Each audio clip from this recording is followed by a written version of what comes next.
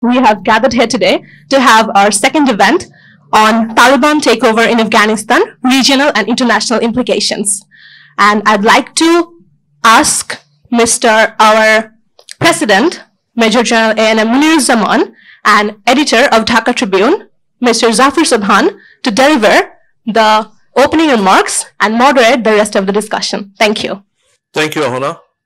And a very warm welcome to you all, ladies and gentlemen.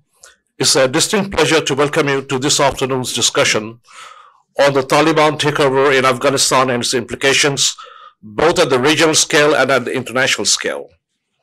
It is quite well evident that we have just crossed the 100 days mark. So it is very appropriate and very timely that we take a stock taking of what is happening there and what are its short-term, mid-term, and long-term implications.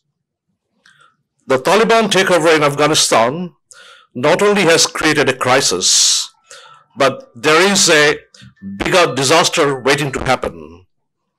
From a security issue, Afghanistan is now turning into the world's largest disaster-prone area and a humanitarian disaster in the making. With the winter setting in, there is now food shortage, shortage of medicine, shortage of energy, and a possible meltdown economically. So such a complex emergency situation is happening right at our doorsteps, and we in South Asia need to understand the complexities of the problem in Afghanistan. For that reason, we've got a wonderful panel today to deliberate and discuss on this issue. We've got General Firdaus Mia, who is the former chairman of Bangladesh International Institute of Strategic Studies, or BIPSS, which is the MOFA's think tank. We've got Dr. Lailufar Yasmin from Department of International Relations of Dhaka University, and an eminent scholar, particularly on issues of South Asian security. And we've also got Mr. Pervez Karim Abbasi from East West University, who deeply understand the geoeconomic issues related to the region. So without further ado, I will once again warmly welcome you to this afternoon's session, and a few words from our co-host, Zafar Sobhan. Thank you very much, General Munir. I'm just glad to get a speaking role in such an august gathering, because I come to these roundtable discussions which we are jointly convening between Dhaka Tribune and BIPSS largely to learn. I think it's a really great initiative that the two organizations are putting together to really engender and foster greater discussion of this geostrategic sphere. Is mentioned by Ohana, our first such roundtable last month was very successful, the inaugural roundtable, and I feel that this one is if anything, even more important of a subject. I think General Munir has done a good job of explaining just what the implications are and why, with the 100 days since the takeover has happened, now is the suitable time for us to really discuss these issues. And I would also suggest that while we look at the regional and international issues, one thing which I hope our discussion will also encompass today is the implications for us here in Bangladesh. And certainly, there's the question of how does the Taliban takeover impact South Asia, the region, but I think we should also ask ourselves some tough questions as to what are the specific implications for us here in Bangladesh. With that, let me pass the mic back to General Munir, and soon I think we will move on to our experts and hear what they have to say. Thank you, Zafar. Without saying anything now at this stage, I will turn to our expert panel for them to give their comments. I will request each one of them to speak for about 8 to 10 minutes, because we are very keen to listen to you, who are the real experts. Such an august gathering must bring in sufficient discussion with the audience. Therefore, we will straight go to Major General Muhammad Firdaus Mia. As I said, he's a former chairman of Bangladesh Institute of International and Strategic Studies, BIPSS, an organization famously known for its knowledge base, and I was proud to head that organization once. So Jenny, you have the floor for next 8 to 10 minutes. Can I stand to speak so that I can see? Absolutely. So.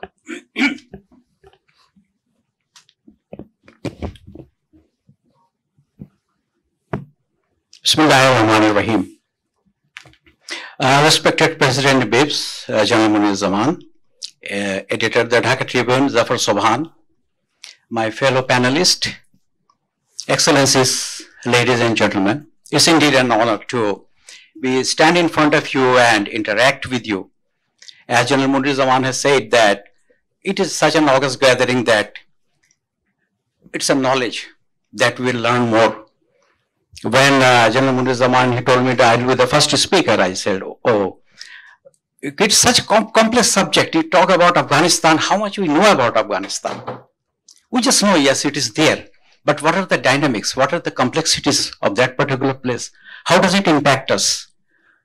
It may not be impacting us directly that we see on day-to-day events, but it has a very serious, long-term impact and effects that is looming. As the moderator has in his opening statement said that we have need to take 100 as a stock that how it is faring after this Taliban takeover. This Taliban takeover, it came as a very, very big surprise. On 15th August, they took the entire world by surprise after taking over the helms of affairs in Kabul when President Ashraf Ghani fled the country, and from Islamic Republic to Islamic Republic of Afghanistan became Islamic Emirate of Afghanistan just overnight, but that also in pen and paper. But did it change things? Of course it changed things. After the pullout of this US-led NATO forces from Afghanistan, that left a very huge vacuum in its security, in its economic situation, in its financial management, in its social understanding, and many other discourses. But there was no preparation as to how this vacuum is going to be filled and how this population of about 40 million people are going to be governed. And who are these people? It is one of the most complex societies in this particular globe today. These 40 million people, they comprise of 40 to 42% of Pashtuns, about 19% of Tajik, 7% Hazaras, 7% of Uzbek, then Aymak, Nuristani, and so on. Arabs also. There are Arabs also. Thank you, sir. And they have the tribes within. So this is such a complex society that throughout the centuries, starting from Darius of Babylonia, then Alexander the Great from Macedonia, Sultan Mahmud Ghazni, Genghis Khan, the British Empire, the Soviet Empire, and lastly the US, they have all tried to venture there, but they couldn't last. Why? There must be a reason behind it. And my understanding is that all these people, they fail to understand this Afghan people. They have just failed to understand their psyche, their expectations, their humility, and their social understanding and religious beliefs. That's what is my understanding. So, after this Taliban, they took over, 20 years fighting from the mountains and the rural areas, all of a sudden they are in Kabul, in the helms of affair. Many of them has not been in Kabul in his entire life, and he is now dictating terms. And no one, as of today, no one knows that who is calling the shots. No one knows who is calling the shots. So we have serious humanitarian crisis in the making, migration issues, financial collapse, then drug trafficking, and then inter-party factions and fight in between those factions, and they are trying to settle a score at various places because there is no government, central government that has been established as yet. And how long it will take to have that in place and as a functioning machine to govern this kind of society and this war-ravaged country, that is yet to be seen. So there are many aspects of today's discussion that the other panelist was going to cover. So what I was giving is that will Afghanistan again become a sanctuary for regional terrorism? And I will discuss this thing under 3 headlines. Impact of violent extremism in the region and beyond, rise of Islamic State Khorasan province and its implications, and internal conflict that is going to affect internally and its spillover. So let's see from the Afghan government standpoint. After 100 days, what it is facing is that illegality and acceptance issue. It is not a recognized government or ruler by any international community. All financial assistance has been stopped, and hunger, poverty, violence, winter, all these things are coming together on this Afghan people, and that is giving rise to a society which is becoming very unstable, very poor, very hungry, and very restless. And in this kind of environment, terrorism thrives. Terrorism thrives in this kind of unsettled and restive environment. So Afghanistan is a potential ground where such violent extremism may rise and also expand. So let's now try to point out who are the main actors that might have some effect in this. The first thing that comes in mind is that Islamic State of Khorasan province. Then there are Haqqani network. Then across the border is Taliban Pakistan. Then there are Northern Alliance, and there are some other smaller groups also. But these are the main actors. The starting with that the main key actor in this area who are opposing the Taliban now are the Islamic State Khorasan province. So this is an extension of ISIS, the Islamic State in Iraq and Al-Sham. So in 2014 and 15, when Taliban Pakistan was having its activities in the northwestern province of Pakistan, so there was some serious military government action against them, and many commanders, they fled the country. And there was another group from Taliban, Afghani Taliban, those who thought that Taliban are going very soft from their ideology, and they are basically negotiating with the Western governments with a very limited objective of governing and ruling Afghanistan only. But ISIS has a much bigger vision. They have a global vision of establishing a caliphate based on Salafi jihadist philosophy. So that's why there was a breakaway faction. So people coming from Taliban Pakistan, people coming from Afghani Taliban, people coming from Al-Qaeda. All this when grouped together, then the ISIS from Syria and Baghdad, they sent emissaries, and Mr. Baghdadi was that time, he was a leader, and he formed this group and formally announced this Islamic State of Khorasan province. They have other provinces also, Islamic State. They are the province in Sinai, they are province of the East Asia, Southwest Africa. So there are various places. So this became the Khorasan province, and they are die-hard enemy of the Taliban, of the previous Afghan government, as well as Western forces. So they have been fighting all those 3 enemies together. They are fierce in their, because they are believing in certain things. And after this 15th August takeover of Taliban, they have stepped up their attacks just to make their presence felt. They were very much active in Nangarhar province and Kunar province that falls within the FATA area, federally administered tribal area that falls between Pakistan and Afghanistan. And that area, you must have heard about the Durand line. Mr. Rajiv Dogra, an Indian writer, he wrote that Durand's curse. It's a line through the heart, Pashtun heart. This line has divided this Pashtun community into 2 groups. They are same community, but the British Empire, they had to draw a line starting from Xinjiang province in China in the north and reaching up to the borders of Iran in the southwest. but it goes through the heartland of Pashtun community. The Pashtun community, they were all of a sudden divided geographically, but psychologically, philosophically, socially, you could not divide them. So there are Pashtuns in Afghanistan, there are Pashtuns in Pakistan. There are more numbers of Pashtun in Pakistan than in Afghanistan. So now these Pashtuns, they have their certain thing to say.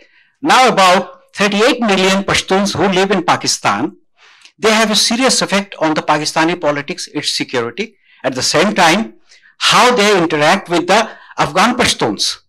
So Pakistan was in a serious problem that this Pashtun should rather look towards Islamabad for direction and other guidance than to Kabul. So they have their serious problem in their hand. And the Afghan Pashtun, their rise as a Mujahideen against the Soviet invasion, then later they took over as a Taliban to fight against the US invasion. They had a very brief period of ruling from 1996 to 2001. You can take one more minute. Okay, sir. So they did not have a much better and educated history of governance. So this governance issue is going to be very, very serious for them. So there are much more implications that unless this particular issue is resolved, the international community must act very quickly and urgently in providing them financial support, releasing their assets, giving humanitarian aid, and help this Taliban government to institute a farm government with other institutions like their parliament, their electoral system, their governance, and capacity building of fighting terrorism and insurgency in the country.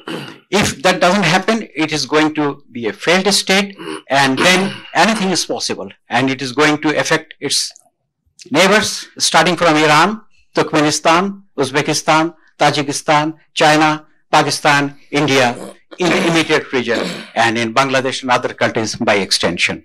So I will stop here. Thank you very much. Thank you, General Firdaus. You raised some very interesting questions. The first takeaway that I take from your discussion is that Afghanistan has never been a centrally controlled government in Kabul.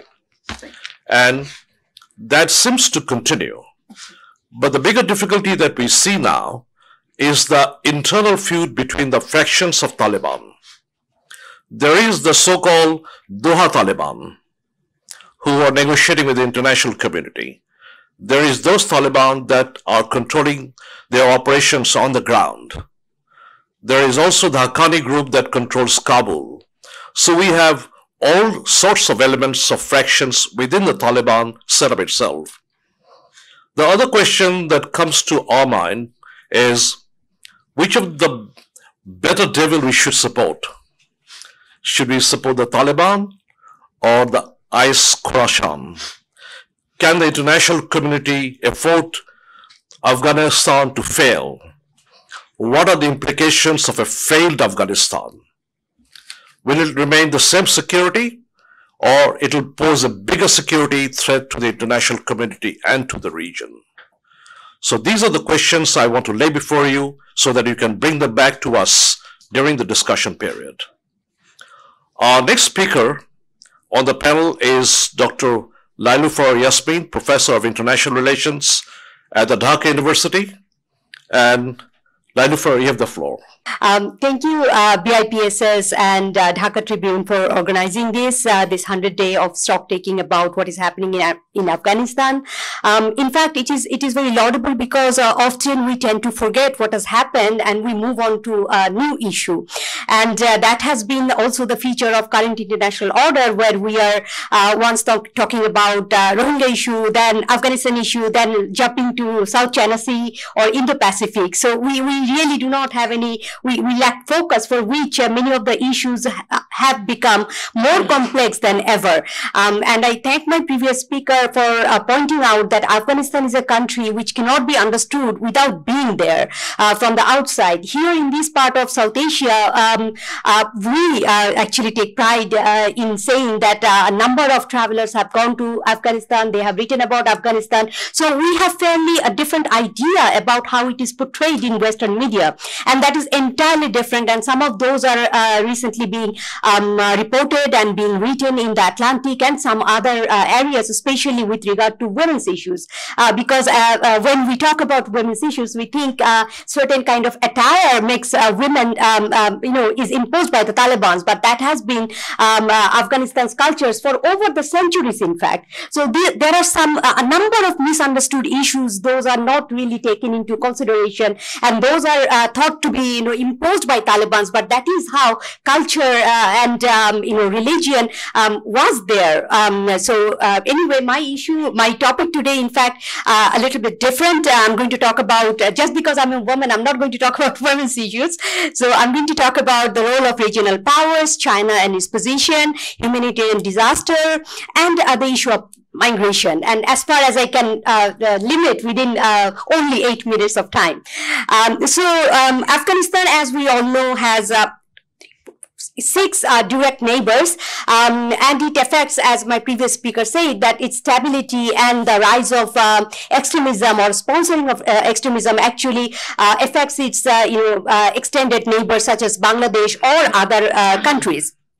So here, what we have seen, a number of countries who belong to in Afghanistan's immediate region or a little far away region or even further away, they are concerned about the stability and creation of an inclusive government in Afghanistan. Now, how do we define inclusive government in Afghanistan? They argue that it should include representatives from different ethnic and religious groups, and that's how only Afghanistan's stability can be provided, and it can be accepted by all the factions there. As my previous speaker also said, and Major Muniruzzaman said, that Afghanistan has never been, no ruler has been able to centrally control Afghanistan. There has been various reasons for that, because rural-urban disconnect. This has been a huge issue because of the terrain, because of the lower rate of education, a number of issues that has prevented from anyone to control Afghanistan fully. But then, when we are talking about inclusive government, is it going to be on the basis of a democratic norm, or is it going to be in a different kind of representation? That is still to be seen.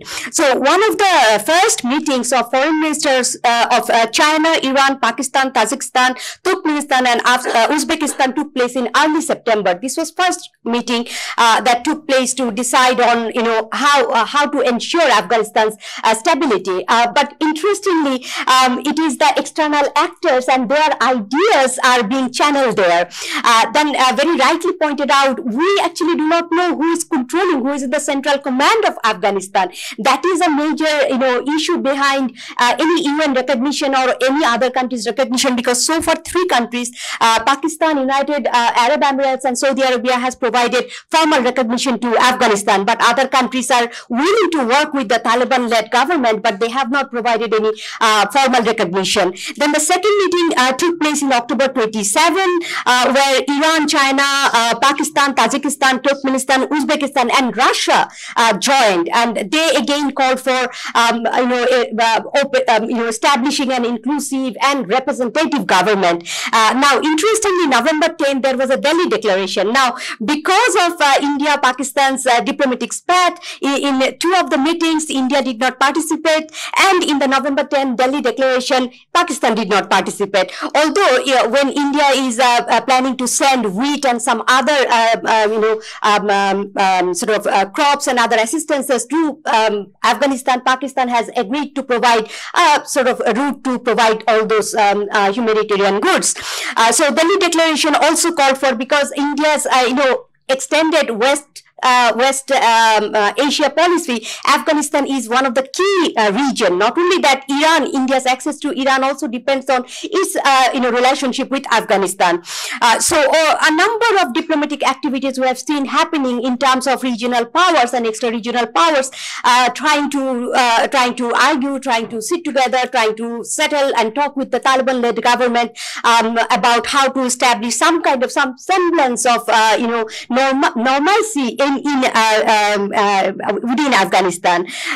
In terms of Chinese role, we know that how China has been trying to sort of mobilize its internal crowd as well as external crowd so that Taliban-led government receives international recognition. So China, ORF, Observer Research Foundation, very interestingly pointed out that China's policy can be articulated as being from calculated indifference to strategic engagement gradually with Afghanistan. So this was a very interesting way of pointing out what role China is playing. China interestingly shares 57 miles long border with Afghanistan, but it has a greater stake in terms of its rise, not only economic rise, but also its role, possible role in coming international order. If you have seen in the recent International Affairs article, there was this argument that in international order, we can see the rise of two competitive sort of orders. One is America-led capitalist and democratic sort of alliance. Another is authoritative, China-led authoritative and capitalist as well as capitalist international order. So therefore, China wants to play a more assertive role in international order to establish its version of capitalism, its version of how it sees the capitalist system. Primarily, China is led by two particular reasons for its engagement in Afghanistan. There are various other reasons, but I'm just emphasizing on two particular issues. Number one, Uyghur Muslims in the Xinjiang province who have ethnic and historic ties with Pakistan and Afghanistan and other Muslim-dominated sort of countries. And then number two, threat from Islamist terror groups that may emerge to China and to CPEC, China-Pakistan Economic Corridor. Also, China has established its listening post in Tajikistan and also strengthening security relations with a number of Afghanistan's Central Asian countries who also border with Afghanistan. In terms of humanitarian issues, WFP says 95% of Afghans will be suffering from food insecurity in the coming year. 97% are expected to live below poverty line in the next year. So a number of countries, they're trying to engage with Afghanistan via different international organizations such as UNDP, WFP. For example, South Korea recently has pledged $32 million via different international agencies to provide for humanitarian relief. A number of other countries, for example, United States of America and other countries are also coming up with such pledges. Although United States is not has declared that it will not release Afghan government's asset to the Taliban-led government, obviously because it has not recognized this Taliban-led government.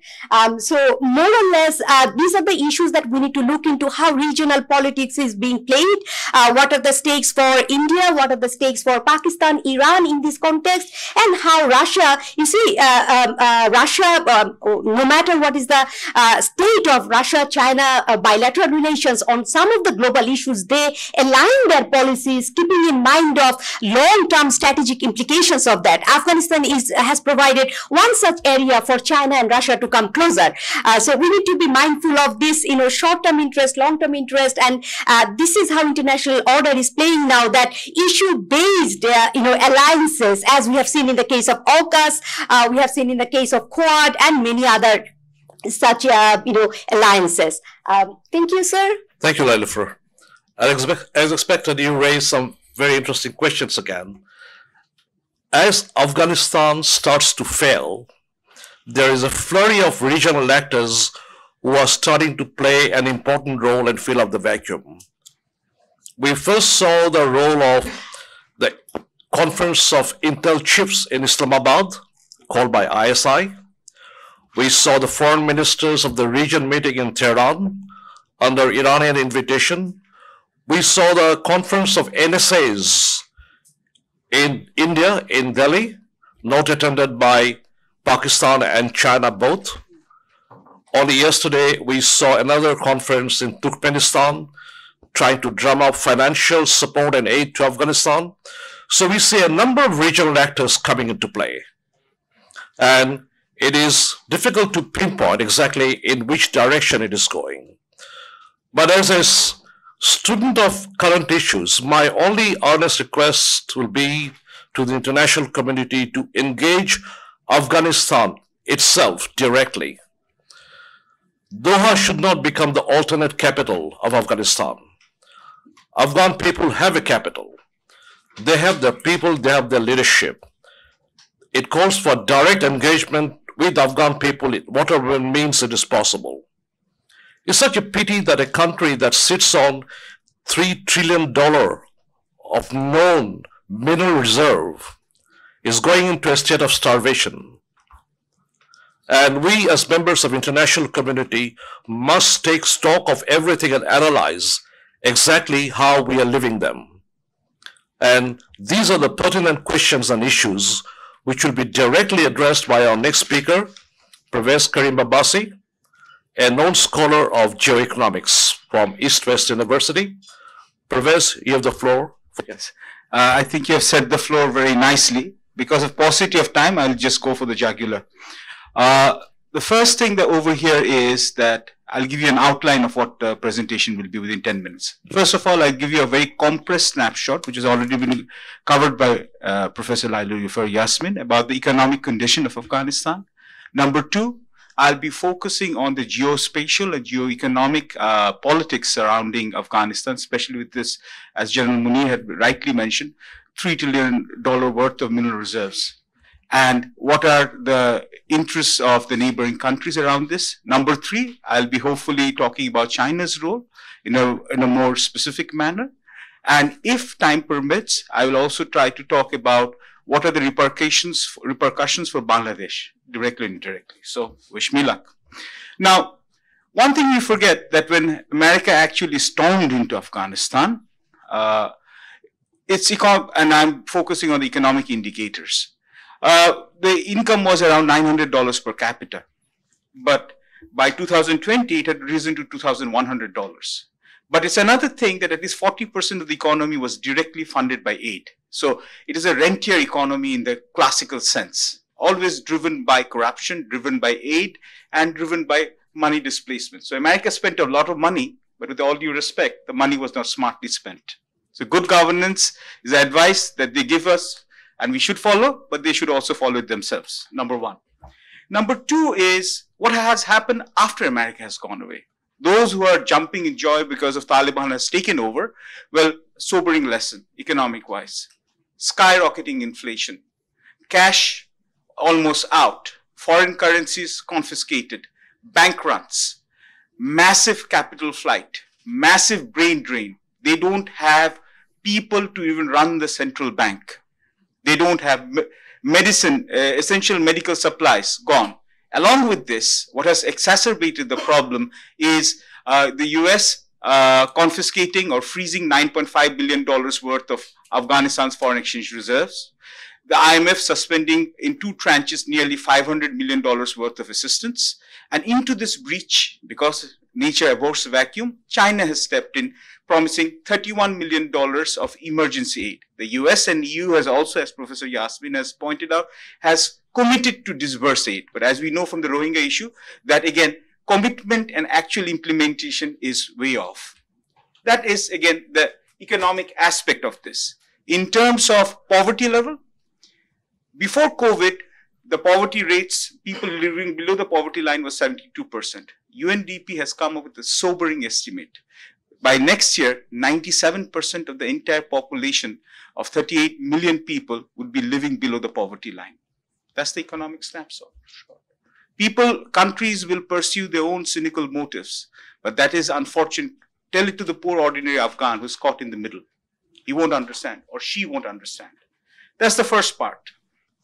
And of course, there's 2.6 million refugees in three of the countries, Pakistan, Iran, and Tajikistan, and nearly 400 million internally displaced people. With this kind of volatile situation, it's almost ridiculous to talk about the $3 trillion worth of reserves. We always talk about the $3 trillion worth of reserves, but what is it actually about? And now I'm going to give you a small breakdown. I won't bore you with all the details, but what do we mean by the $3 trillion worth of reserves? And again, the US Geological Survey came up. Soviet Union actually came up with a lot of survey in the early 70s, and also it was later on reconfirmed with the Afghanistan Minerals and Petroleum Ministry. Now, 4 or 5 facts. Number one, Afghanistan, by conservative estimates, contains 2.2 billion tons of iron ore. It has the top 10 iron reserves, proven iron reserves in the world. Where can you find this? You will find this basically in the Hajigak mine in the Bamiyan province. And that's where you see and this is a common theme. Wherever there are natural resources, the fight is most in those provinces. Number two, you have 183 million tons of aluminium. Iron and aluminium are the most extensively used metals in the world for industrial production. Again, where do you find this? Badakhshan and Kandahar. No wonder the Taliban was fighting tooth and nail to get control of those provinces. 2,700 kgs of worth of gold deposits, enough to satisfy India's gold craving forever. Again, where do you find this? Again, one name is coming up over and over again. Again, in Badakhshan and Zabul, which is a small province over there. Now, along with this, 1.3 billion tons of marble, the pink onyx type of marble. Where do you find this? Nangarhar, which is also the hotbed for ISIS ISIS Khorasan's operations. And this pink marble onyx has a massive demand in India and Pakistan for construction reasons. Along with this, 500 million tons of limestone, all of them essential construction material. And emerging economies like Pakistan, India, Bangladesh, all require this. Now, these are the ones that we are already known about. What about copper? We have nearly around 516 million tons of copper. Mes Aynak, in Logar province, that alone has a massive amount of copper reserves. And copper is used for every kind of modern day industrial activity. Now let's go to the rare earth minerals, which is now one thing that we really love to talk about. And with the green energy transition, rare earth metals like lithium, if you talk about uranium, cerium, praseodymium, neodymium, I'm not a student of chemistry, but I know how they work. These are found in substantial quantities in Afghanistan. And because you have this lithium supply chain disruption, China and America fighting for supply chain control of lithium, for cerium, for monobdenium, all of those things, what are they used for? Lithium is used for batteries. Monobdenium, what is it used for? Neodymium, what is it used for? Magnets. And this is used for basically hybrid cars. So for any kind of green energy transition, resource strapped, energy strapped, minerals energy strapped, Asia will require Afghanistan. So there is a very cynical economic motive behind this. Unfortunately, that's on paper. So why hasn't it translated into prosperity? One thing is easy, because it's rocket science. Number one, internecine fighting. The Mes Aynak copper reserves were leased out for at least 28 to 29 billion dollars to the MCC, not the cricket club over here, but this is again a consortium from China. Unfortunately, it has been leased back for 13 years earlier. Till now, they could not extract anything. What makes it worse is it's a mountainous region, 3 mountainous systems: Hindu Kush, Pamir, Karakoram. So you need railways, you need power, and you need connectivity. It's not going to happen. And also you have warlords who are siphoning off rare earth metals for their own uses. Taliban, one of the reasons why they were quite successful, where they were able to control at least 280 out of the 720 mining zones in Afghanistan, even before the fall of Kabul, and they could finance themselves. They earned around $460 million from mineral extraction. Not my words, UN report. That's the second part of the report. Now, that is a geospatial region. What about the regional energy connectivity? That's especially focused about TAP, and the CASA 1000. I'll be very brief because I know there's a paucity of time over here. Now, the first one is we always talk about TAPI. What is that? Turkmenistan, Afghanistan, Pakistan, India. Whether we'll have India at the end of the day is another question. It remains to be seen. Now, it comes off from the Galkinish gas reserve, gas mines or gas fields in Turkmenistan, the second largest gas reservoir, goes all the way to Herat, Kandahar, then goes into Peshawar, Quetta, and then finally ends up into basically Fazilka in Indian Punjab, 1800 kilometers. 33 billion cubic feet of gas will be delivered over there. Afghanistan is expected to earn $500 million in transit fees. And they'll take 5% of the gas that will be supplied, and the rest will be divided between India and Pakistan. That was the initial plan. And operations started in 2016 in Turkmenistan, work started in 2018 in Afghanistan, and it's just started to deliver right now. But with the change in power, the Taliban have basically indicated over and over that they are going to honor the TAPI project. But will it actually take place?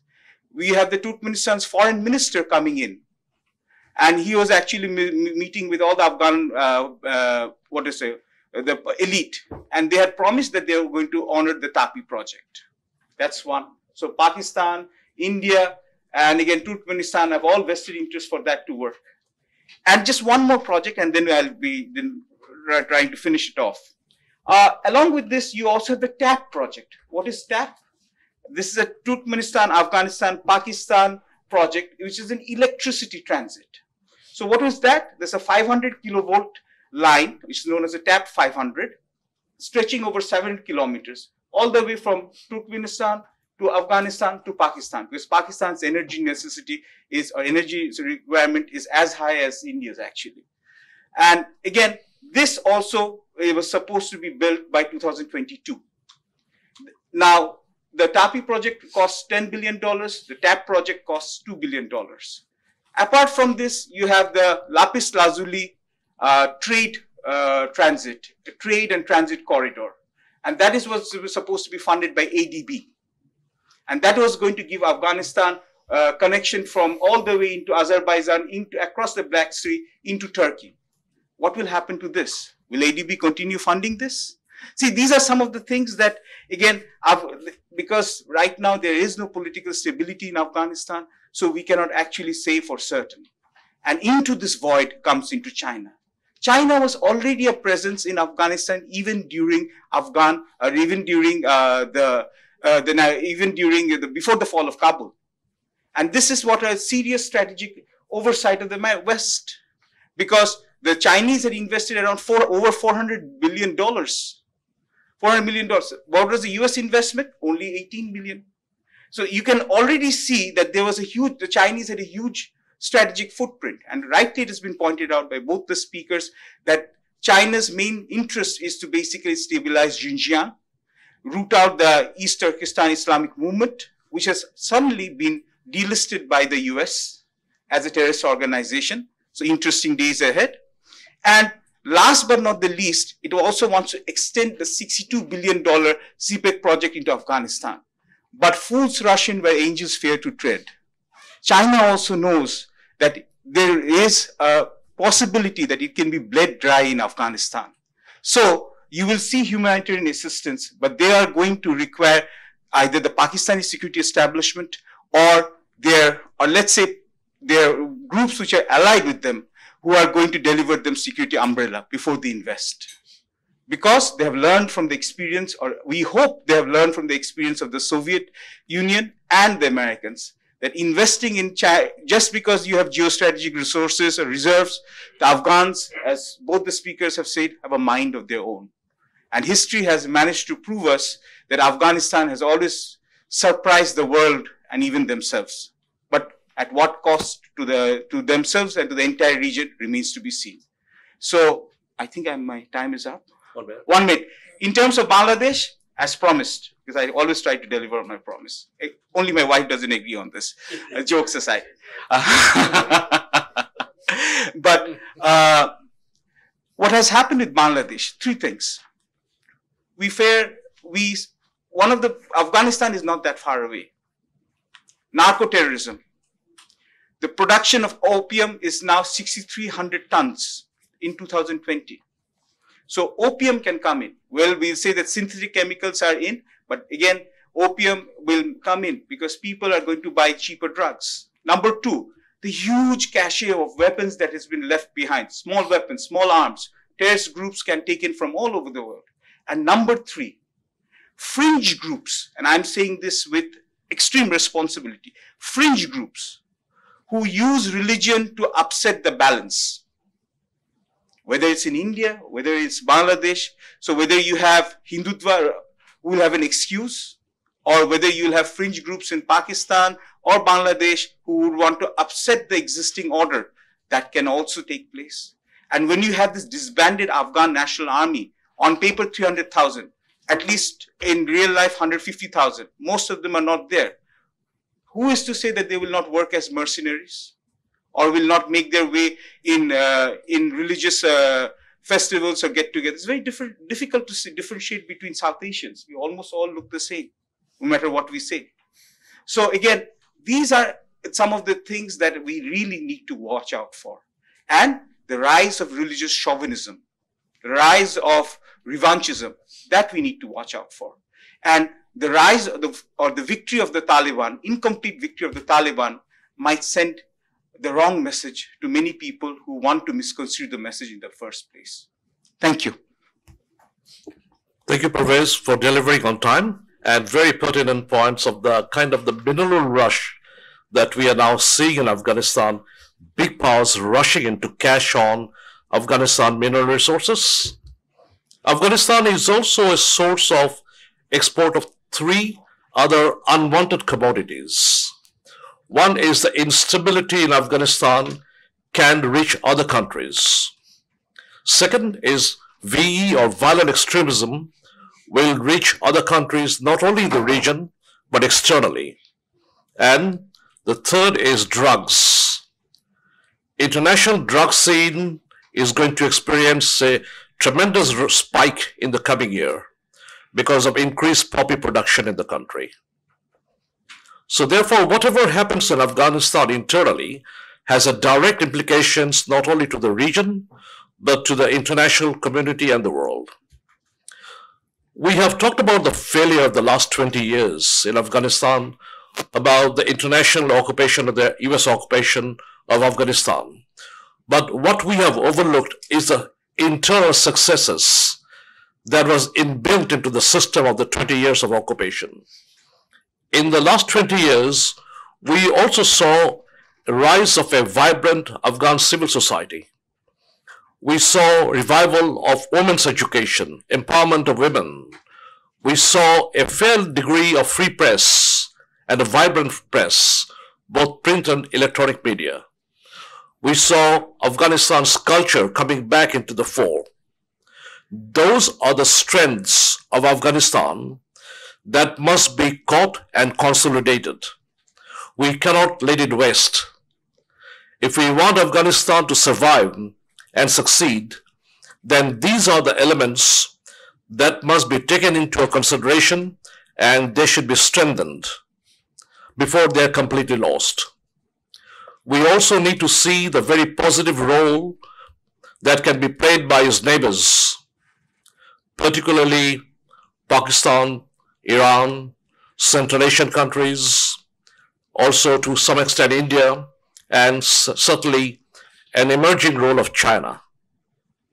Afghanistan should not become the battleground for big powers to play. The battle should be for Afghan people, and that is our hope. With that, we will now open the floor for your comments, questions, and a discussion point. Dhaka Tribune has very nicely agreed and will bring out a supplement with all the proceedings, and it will be reported in the press. So please ask your questions and give your comments. Raise your hand or just indicate to me that you would like to ask a question. I'll give you the floor, and please introduce yourself briefly when you get the floor. Can I see the show of hands? We will start first with the ambassador of the Palestine. Sir, you have the floor. Assalamu alaikum, everybody. Good evening to all of you. It's really an honor for me to be among these dignitaries and those people who are really professional in their work.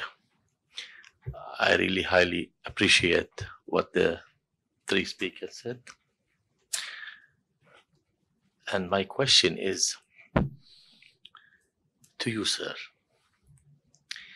Do you think we as Asian or as the regional countries around Afghanistan or the OIC countries specifically should help the Taliban, encourage the Taliban to be more and more modernate, encourage or advise Taliban how they should run their country, give them assistance, financial assistance, medical assistance, all kinds of assistance, or should we abandon them? And what if we do the first? What will happen? Or what do you expect if we stick to the last one, which to abandon them? Because as you just mentioned, in the history of Afghanistan, no one was able to rule this country. No one. Because Afghanistan, the Afghan people, or the culture of the Afghan people, they reject someone to dictate them. They don't accept that. As Dr. Yasmin saying, that we also misunderstood one thing. It is in the culture of Afghanistan, treating women the way Taliban is treating them. It is not Taliban. It is the culture of Afghanistan. It is only during the American, when they were in Afghanistan, they wanted to present the model of the West and inject it into the Afghan culture, which will be rejected, as you know. So what I meant is, we as OIC, should we help them, encourage them, or abandon them? Thank you. Thank you. Next question is from Ambassador Shamim. Please, you could pass the microphone. Thank you, General Munir, for inviting me, and really happy being here. I'll be very short. I'll make one or two observations. I don't have any question to ask. I feel that for Afghanistan, what is of immediate concern, and this should be a matter of very serious and immediate concern for the international community, is impending humanitarian disaster, which really looming large overhead, and how this disaster expands itself, snowballs, and how the government in Kabul, which currently is the Taliban dispensation, will determine the course of action in Afghanistan, the further developments. And the international community should take upon itself it as a responsibility to help Afghanistan and the government in Kabul to tide over the situation arising from this humanitarian disaster, which will be further accentuated as the winter sets in. And I hope that the American government will have a particular role, because they facilitated the Doha Agreement.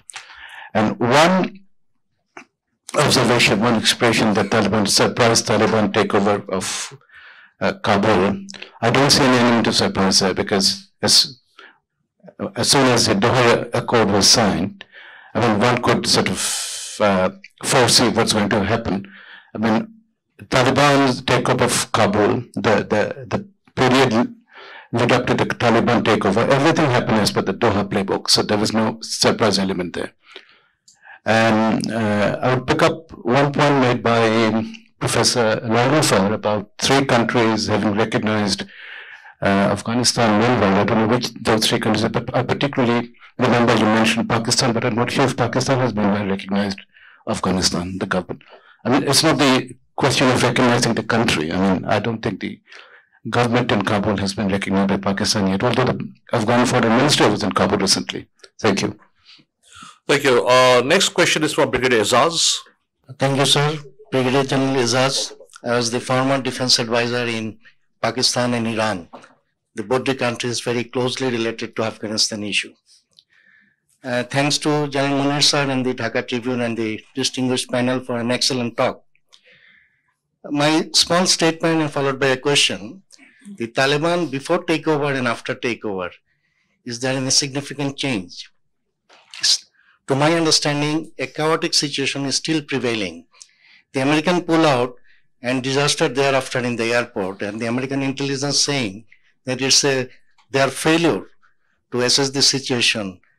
In that case, what can be the next expectation in forming the government? I personally feel that till now, what we have followed, the government, the interim government is doing, their stubborn attitude and the aggressive attitude towards the women, and even towards the cricket team. The T20 cricket team playing in the World Cup, whether they are sponsored by the country or sponsored by an individual, that is not yet clear. So stability in Pakistan, the Afghanistan is really a big question to all of us. I personally feel that it's not the big power coming from the thousands miles away, but it's the immediate neighbors like Pakistan, Iran, and India, and China has to play a big role to stabilize this country. And so about Bangladesh, the internal situation is absolutely okay, but we should not be complacent because the Taliban have their followers and the sympathizers, and we should be careful about their activities. Thank you, sir. Thank you, Azaz. All right, sir, you have the floor. Please introduce yourself. I would like to thank the organizers for organizing this very interesting conversation and for the insightful views which have been presented. This is Jahanzeb Khan. I'm the counselor from the Pakistan High Commission in Dhaka. I would like to present some comments which would basically be outlining Pakistan's perspective and Pakistan's position on the situation and how Pakistan views the evolving developments and situation.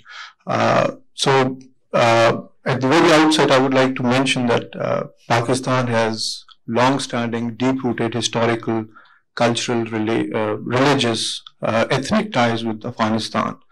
And apart from Afghanistan, the only country which has suffered immensely, apart from Afghanistan, that would be Pakistan. Pakistan has suffered an economic loss amounting to over $150 billion. Pakistan's security forces have rendered tremendous sacrifices. Pakistan's security forces have lost more than 80,000 personnel in the fight against terrorism. And I mean, the social impact and the economic impact of all this campaign, that is, I think, beyond discussion right now. So Pakistan has a legitimate stake in promoting stable and peaceful Afghanistan. And I think in that respect, I would like to offer our perspective to this august audience. So needless to say, Afghanistan has gone through a fundamental transformation. It is not very often that we see in a single generation 2 superpower interventions in a region which did not achieve their objectives. So I think we are going through a very, very significant moment in history. So post August 15th, it represents a pivotal moment in Afghanistan's history, and the international community, like the speakers have mentioned, they should clearly recognize both the challenges and the opportunities which we face. This is the first time in over 4 decades that Afghanistan is not in a state of active conflict. So there is finally an opportunity to end a decades-old conflict in Afghanistan, to root out terrorism from Afghan soil, and to enable the Afghan people to rebuild their country, which could usher in a period of peace, prosperity for the whole region and beyond. So this is the starting point from which Pakistan is proceeding. So it is critical that the international community does not repeat past mistakes and does not abandon Afghanistan at this critical juncture. Recently, at a meeting of the United Nations Security Council, the UN Secretary General's Special Representative for Afghanistan has warned that to abandon Afghan people now would be a historic mistake, and I think we fully acknowledge the gravity of the situation. So the regional countries and the international community must therefore engage with Afghanistan for 3 main objectives: consolidation of peace and stability, promoting economic stability, and decreasing the space for terrorist groups inside Afghanistan. A peaceful and stable Afghanistan will be a win-win situation for the country and all regional states.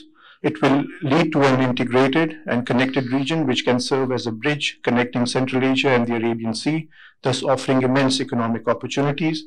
Additionally, there are a number of connectivity projects which I think have been rightly mentioned by our colleague, Mr. Parvez Abbasi, which are in the pipeline. I would just like to mention CASA 1000, the TAPI, which has already been mentioned, and I would like to add the Pakistan-Afghanistan-Uzbekistan railway project, which is in the pipeline. Additionally, the China-Pakistan economic corridor can also be extended to include Afghanistan. Now let me come over to the challenges. Sir, if you please keep it short. So we can go to I'm sorry, I'll just wrap it up. The immediate challenge is the dire humanitarian and economic crisis in Afghanistan, which has been raised by almost all the panelists here. According to the UN, the country's GDP has contracted by about 40%. Almost half the population faces a crisis emergency situation of rising food insecurity. I won't go into details. The UN agencies, the UN and its organizations are doing a tremendous job.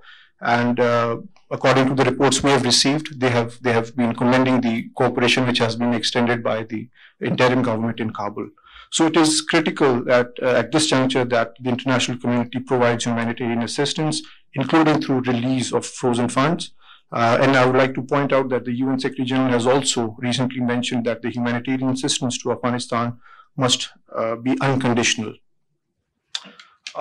Just a few words on Pakistan's approach towards promoting peace and stability and economic development. Pakistan initiated the platform of the 6 neighboring countries plus Russia, which has met twice, as has been informed, and the next meeting would be held in China early next year. The aim is to promote a regional consensus on steps to normalize the situation in Afghanistan, especially through economic integration and connectivity.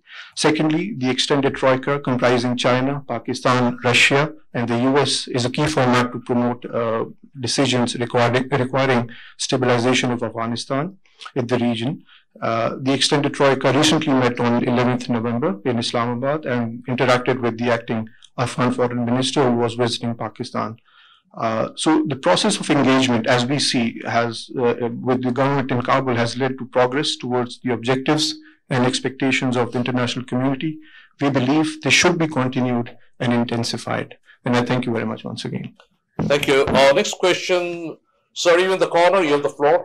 So my name is Faisal and I'm the country representative of the Asia Foundation in Bangladesh.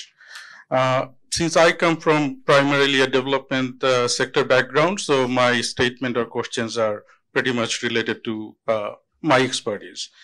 Dr. Nilufar mentioned about people-to-people connection and lived experience and work experience that has been seen differently by different people in Afghanistan. And I would like to highlight the point of a Bangladeshi organization like BRAC working in, for example, in Afghanistan, and how their lived and work experience can be described as very different from a Western organization working in Afghanistan. And with that, my question or statement is that whether we are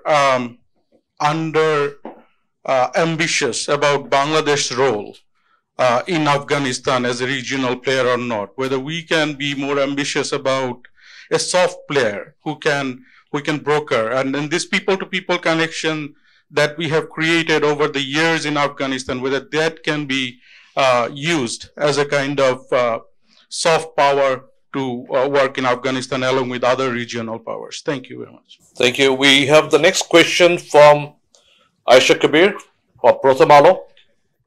I just wanted to address this question to Professor Lailufar. You were mentioning that about women in Afghanistan, and that's the way they're used to living down the ages and all. But actually, if we see during the Soviet rule, or even when the US was in Afghanistan, the women weren't that suppressed or repressed in the sense that we had very vibrant journalists there, parliamentarians there, women, girls were going to school. And they were, may not be like the Western world developed or even like us, but much more than they are now. And now with this Taliban takeover, I can't help but being cynical about the position of women there, because we've seen films of what's happening there. Girls are stopping going to school. Many of the journalists, women who I know, have had to flee from Pakistan, including some parliamentarians. So I think perhaps we shouldn't be so complacent about the women's situation there. And General Firdausi, you were mentioning about, giving full support and assistance and help to the Taliban government, which I understand, which is needed for the people of Afghanistan. And here I want to say that normally we are very critical about the Western world. When they give assistance, they always attach conditionalities. Perhaps since they have that tendency, could they also latch on some conditions, human rights conditions, women's rights conditions, education conditions, to their assistance for Afghanistan? Thank you, Asha. Next question, sir, you have the floor here. Thank you very much, General. My name is Forrest Cookson. I'm an American, but I want to be clear that I have absolutely no connection with the American government, nor do I feel very pleased with its behavior. On the other hand, I think that one ought to be a little bit realistic about what is happening.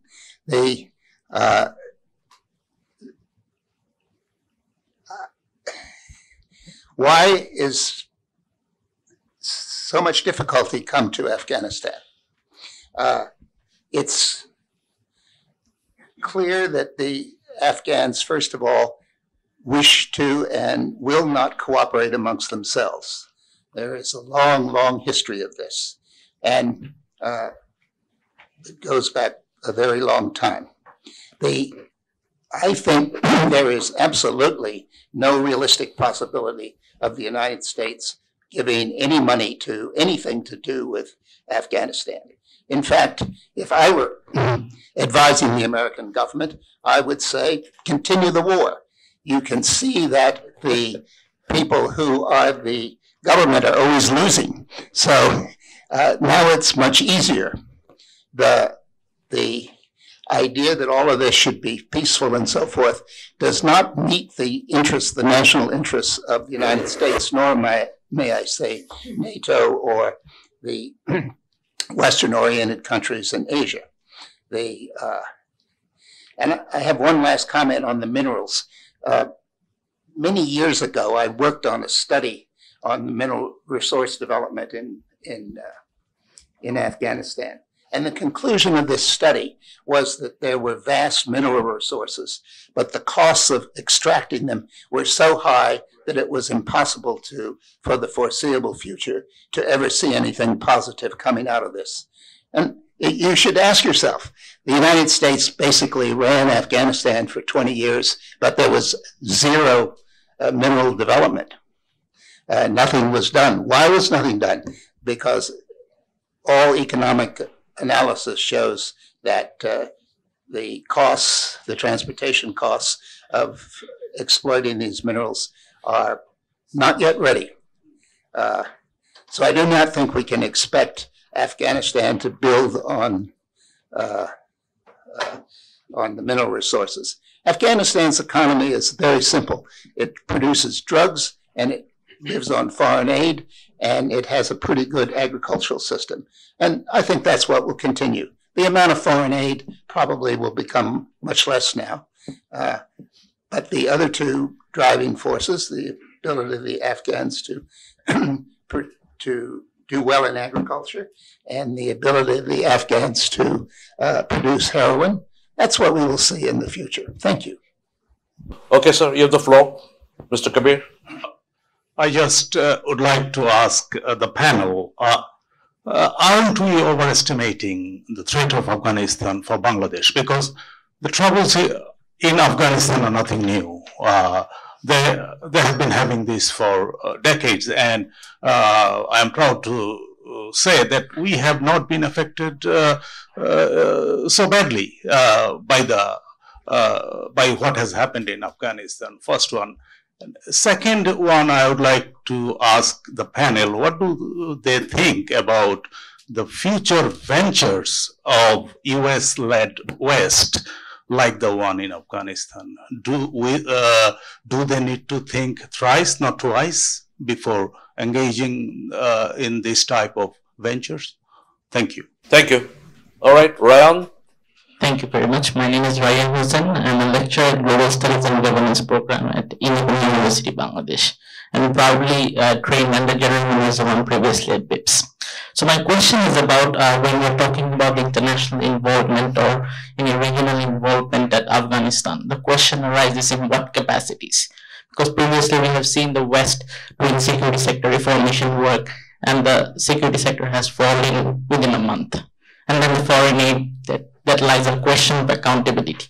So just my question is about in what capacities will be the involvement will be. Thank you. All right, Shubham, you can have the floor. Thank you, sir. So I'm Shubham, and I'm an intern at the organization, and I'm currently a fourth year at the University of California, Riverside. So I just wanted to prove a point that we actually should have alarm bells ringing, especially for Bangladesh. And the point I want to try to make is through kind of a youth perspective. So I'll be very brief. So when the first reincarnation of the Taliban happened, you saw the mobilization and the origins of violent extremism in Bangladesh happen. We had all these youth flock to Afghanistan from the anti-Soviet movement, and in this takeover as well, you've seen that happen very prominently. If you look at the social media landscape, which I'm sure all of you've been following, you've had Taliban sympathetic views come all over the place. So there has to be a lot of concern regarding this, especially for Bangladesh, because understand that a lot of the militant groups that are operating right now, just like the youth have come up as leaders of the world right now in terms of climate change, a majority of the leaders in many of the militant outfits in Bangladesh are young. A lot of the people that have crossed over to Afghanistan, a very prominent member from UAJMB, he was only 22 years old. So the previous rhetoric that a militant had to have battle experience or real life war experience is no longer the case. Someone who can navigate social media, which by the way is the main source of sustenance for militant groups in the country, can become a prominent leader and can have various devastating effects for the youth. Now think about it. You've seen all the riots that are happening all across the country right now. So the youth in Bangladesh are willing to mobilize for a certain cause. If militant and violent extremist outfits tap or infiltrate into this space, it could be catastrophic for transnational movement of young terrorists across the region. Thank you, sir. Thank you. Ambassador, you have the floor. Yes, thank you, sir. Thank you, General. My name is Shahid. I'm the former ambassador, and I'm also involved with the business organization. Having said that, the three panelists, I think they made excellent démarche on vast subject in a very short period of time. But I think the question, today's subject was related to our region. What are its implications? I think Afghanistan plays a very prominent, important role in our region because all the regional countries are directly or indirectly connected. As I think it has come as a reference point by many speakers, whether the BRAC is involved or whether our people have been connected with them through ages, through centuries. Even if you go into Rabindranath's famous Kabliwala, you will find the story of again the Afghans who was sort of selling, fruits, very well-known fruits in this part of the world, in our part of the country, and the story is still, I think, known to all of us. So the connectivity, even if you go down to beyond Bangladesh, I don't want to go into detail in that, there are good numbers of Afghanistans living. My question is, in the last 20 years, the US involvement has brought about a lot of important changes. This did not find its way, and we have been hearing the reasons. But the question is, I think there had been a very sudden abandonment. They abandoned it without taking into cognizance of what exactly they could have done. It was just, I don't know whether to call it a fatigue syndrome within the government, the previous government and the present US government, to say that enough is enough, our problem has been resolved, so we must move out. But then look at the people, the education, the new generation. Some of these generations, which in the last 20 years, they studied, as you talked about the women folk, they have gone into colleges, universities, they have spread all over the world. Now, you can't just totally, and people have been trained, people have seen the world, and they've got a lot of exposure. You can't just close your eyes and just say that they should be left on willingness of whatever they are doing. The important thing is, I think, there has been awakening, and I see if the US is feeling shy to come up and talk, they want to talk through Doha. Well, that's okay. I'm sure they're making other communication channels, which some of us are not aware of, but I'm sure some of their experts who are in different parts of the world are also connected. As we have seen, if you go back into the history of Vietnam, the whole thing has been transformed because the Vietnamese who were abroad, they helped a lot in this particular area, even though the Vietnam government by itself has been quite, I would say, played a very catalytic role in this matter. Now, coming back again, we see that all these people who are all over the world, we talk about the cricket team, we talk about a good number of such people in India, and I'm seeing traveling all over the world in different universities. If I'm not mistaken, a good number of Afghani students also studying in Bangladesh, in university. I don't know whether they could come and join their university. That's $1 million question, because we didn't come forward to help them out. There was some move, but I know that there's a lot of interest to come to Bangladesh. So you see, Bangladesh opened the doors and to invite them to come. We have connected through SARC. I'm sure we all know that Afghanistan is also a member of the SARC. So you see, it is part of our group. There's the embassy in Dhaka, though it's non-functional now. But it happens. But everything can come into operation. And I think the region has to play, if China is playing its own role, if Russia is playing its own role, and other countries are playing. And I think the region also has a lot of interest in this area. And I think this is the point I'm only trying to make over here. Thank you, sir. Thank you, Ambassador. You did bring out a very interesting question about the youth linked to Afghanistan's takeover by Taliban, of the Bangladeshi youth. We have also carried out some youth surveys at BIPSS, and we have come out with some disturbing results of what the intentions of aspiring militants in Bangladesh are. So our next question will go to Shafkat Munir from BIPSS, who also heads our Bangladesh Center for Terrorism Research. Shafkat, you have the floor. Thank you, Chair. First of all, I'm a bit in disagreement with Mr. Humayun Kabir Bhuiya's point that Afghanistan is not a threat for Bangladesh. If we look at the genesis of violent extremism in Bangladesh, which happened in the 70s and 80s, there wouldn't be any violent extremism in Bangladesh if there was no Afghan jihad. And I have been working on violent extremism specifically related to Bangladesh for over a decade and a half now. And as President BIPSS has rightly said, BIPSS has been doing extensive work looking at the implications of Afghanistan, of what it means for Bangladesh. And many of our diplomatic colleagues here, we have shared our findings with them. And there are serious concerns for Bangladesh as we speak. It is a testament to our CVE approach in Bangladesh that so far we haven't had any problems, but we have to be very careful that Afghanistan doesn't once again become a safe haven for international militant groups, which some of our panelists have also alluded to. My second point is this whole issue of culture.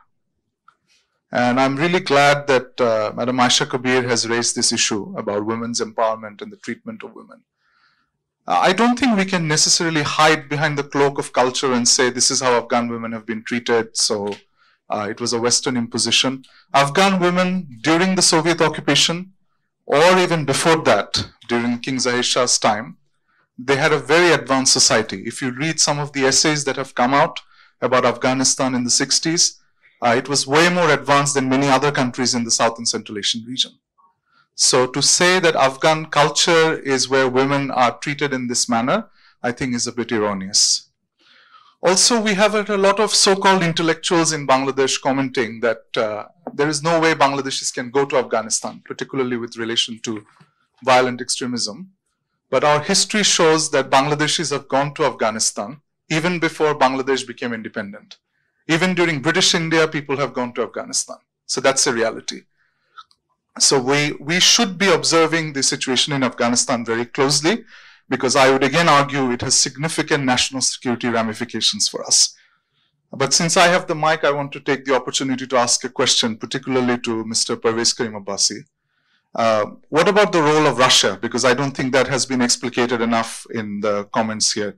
Because we see Russia making a comeback in Afghanistan. So what implications will it have for Russia? And especially Taliban's comments about the Chechen rebels. Is that a reason for Russia to worry or not? Thank you. Thank you, Shafkat. Our next question is from Brigadier Ghias, who is also former Bangladesh ambassador to many countries. So you have the floor. Thank you, Chairman. I lived around Afghan border in Pakistan as a soldier, officer, military officer. So I've seen their lifestyle and all quite a bit. Here I'm trying to go back to past. Afghanistan has been a country always remain independent. Many big countries tried to occupy them, rule them. They failed. You know that very well. Today we are discussing Taliban. Afghanistan becoming Taliban. We should sort them out. That sort of attitude everybody is having now. But these people could be a good people. They're very honest people, straightforward, what I have seen being there. I've been commanding the Pathan soldiers, a group of these Afghans. They're excellent people, easy to command, easy to make them understand. Now, if we just keep on harping, even like Americans or some other countries that treat them harsh and they will be coming to the line. They're not the monkeys. You should think, how can we bring them to the mainstream of life? We have rich people around, superpowers are there. They don't think of that way. They are now starving. I've been to their areas. If you see, you'll not believe how they live. They don't have a house. In winter, they just, the way they live, you'll cry by seeing them in the border. I've been going inside, saw them. It's a sort of tribal society, basically. And they, even today, they rule the people through Zirga. I don't know how many of you know Zirga. And Zirga are the one head, and they are asked to, what happens in Pakistan, many people do murder and all, and they go to that site. And what they hide somewhere. So Zirga, there's a tribal head.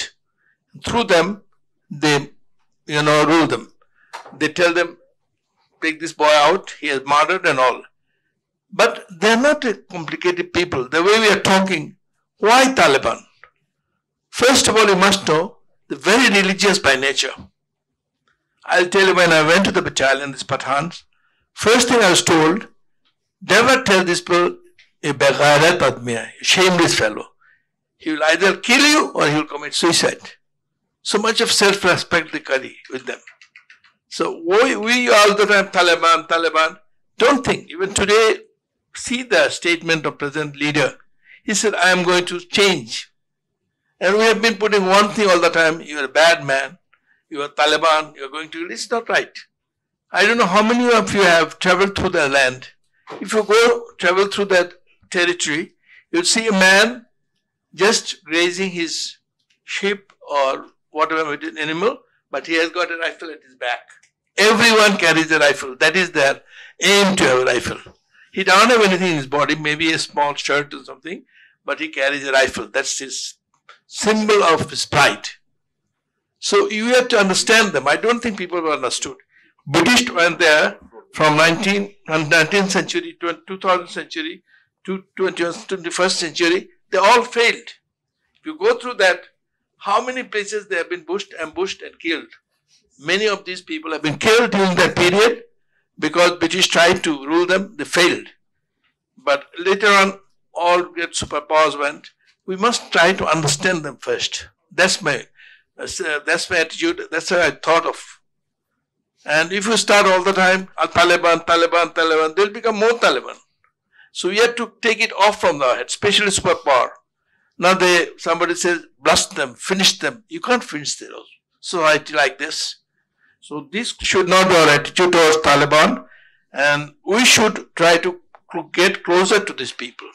Their government now, I think he's more, the present leader, his today's statement, yesterday's statement, he's very favorable. He's saying, I'm going to let women work, women educate. A group is always there. In our country, we are mullahs, but don't start thinking that they fail. So my the suggestion is that don't start talking about only Taliban, but get them to your fold. Let Pakistan, India, all these countries, Muslim countries, they are even too much religious by nature. So you should respect their way. But Taliban is what? They want to do Muslim, Islamic culture or something, Islamic government. So we avoid that. But get them nearer. All these countries, all the countries around them, they should be used by superpower to get them into our fold. So that's my suggestions. We should shake off our attitude towards them, and that we may do better to the Taliban and to the region itself. Thank you very much. Thank you, sir. Our next question is from Mariam, Egyptian Embassy. Thank you, General Muniruzzaman. We have discussed almost all the sides of the Afghani case here, but we did not discuss what can be the regional response when it comes to the organizations of the region to deal with the how can I say it, the security threats that the Kabul situation might impose in the moment, especially that that Bangladesh is member in the BIPSS and in the SARC. So what will be the initiatives in the future so that we can deal with the security situation in Afghanistan? I can see that there is a confusion when we come to see the Afghani situation currently, because we are used that if there is a foreign power pulling out of a country, usually they give them finances, they intervene in the restructuring of the country. So that burden is now left for the regional powers. So besides from the talks happening between the trios between Pakistan, China, and Russia, and the rest of the group, what are the vision of the region? What is the reaction? What is the next steps to deal with Afghanistan and prevent the repercussions on the other countries? Thank you. Assalamu alaikum. I am Abu Rushd from Bangladesh Defense Channel. I'm the editor-in-chief. We, as a Muslim, we are very fed up listening these few terms: Islamic terrorism, these Talibans, these terrors, we are calling these Mujahideen, these terrorists. From 1979 onwards, we have been listening this. We are fed up with this because, as a Muslim, I feel ashamed. When a Christian commits a crime, you don't blame Christianity. Look at that lady, he is putting on hijab. My daughter is sitting there, she's not putting on hijab. She's putting on a Western attire. Before 1979, when Soviet Union went for this Afghanistan, before then that, there was no such terms in the world. Islamic terrorist, Islamic terrorism, jihadist. After that it came up. President Reagan invited the Mujahideens at White House, and he discussed the Saudi, the king. He declared jihad, and from Bangladesh alone, so far I can recollect, I was in army that time. There was a question during my promotion exam in 1987 about this Afghan, how many Mujahideens went there and this and that and so forth. 10,000 Bangladeshis went and fought there. Many of them died there, nearly 3,000. And many people from all around the world, from the Muslim countries, they went there. Why the world? They asked them to destroy the Soviet Union, and they initiated the so-called jihad. As a Muslim, jihad is a term like crusade. I just don't give this privilege to denounce my religious words or my religion. Look at Pakistan. I had visited many a times that country. I have went to the Turkhan border, Khyber Pass. I saw the lives of the Pashtuns. I found there more than 3 million Afghans living there from 1979. After the withdrawal of the Soviet Union from Afghanistan in 1989, nobody just bothered. Now look at Pakistan. They had a vibrant society, vibrant culture. In Lahore, in Islamabad, the lives were different. In Karachi, all were gone. Why? Due to this. Why did you go there? The Soviets, the Americans, why did you go there? Leave them alone. Okay, now, again you have left them alone. But the question is that, please engage them. Once you engage someone, then you can talk to him. You can talk to them. You can make something out of it. But leave these Pashtuns or leave these Afghans or Tajiks or whatever might be. Leave them alone. Leave them live their life. If they want to put on burqa, let them put on burqa. if they want to leave, put on the Western hijab, Western attire, it is their decision. Our famous Bengali,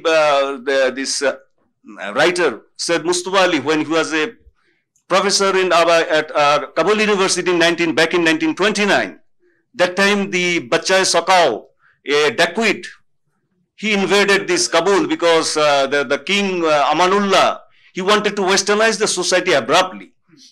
It had a reverse reaction. You must understand it. So look at Bangladesh. Bangladesh is a predominantly Muslim country. If you just tell some lady to put on bikini and just highlight it, and you just mean it that this is the women liberty, then it's not going to work. However, I'm just cutting short. I personally am fed up and I don't want to listen to these words, Islamic terrorist, jihadis, so far. Solve this problem. You created this problem. Now, before 1979, there was no such word. From Afghanistan, it came. Now, there is a word I am telling, letting you know, that is Talibanism has come. What that guy has said, a young guy, I have also when I saw it in the social media, I got astonished. So many young people, they are so jubilant. They just wrote in the social media, we won on 15 August. Why? They are just like my son, 23, 24 years old. Because they are aggrieved. Please don't make the people aggrieved more. Thank you very much. Thank you, Rush. Thank you. We will take one last question and then we'll go back to the panel for their response and answers. The last question is Dr. Nazia Manzoor here. Hi, my name is Nazia Manzoor. I teach at North-South University. I teach English literature, which might make you wonder why I'm interested in a topic such as this. I research on the areas of post-colonial theory, and I'm also interested in political theory and the implications of violent political impositions and what happens as an intersection of memory and trauma in a moment of violent political upheaval, which is primarily why I'm interested in today's talk. So I wanted to briefly comment on several things that's been brought up, particularly about the role of women, which we seem to be very interested to discuss ad nauseum. Pretty much every discussion on anything begins and ends somehow in South Asia with women's clothes. So perhaps this might be something we might want to take stock on, why we begin a conversation about Afghanistan with women's empowerment and why we want to end a conversation on women's empowerment, without taking into account the role of international foreign policy that is now geared towards feminist foreign policy, which never used to be a thing before 9/11. Because suddenly, immediately after 9/11, when the invasion of Iraq and Afghanistan was becoming a reality, probably the first time in modern contemporary political history did we think, or did we see instances where feminism was trotted out as one of the reasons why an invasion of a certain sovereign nation might be warranted or justified. If you remember Laura Bush's advocacy that we must save our sisters in arms, or our sisters in cover. Or if you remember The Guardian writing articles saying that why are women so wholly absent from the narrative of terrorism and trauma?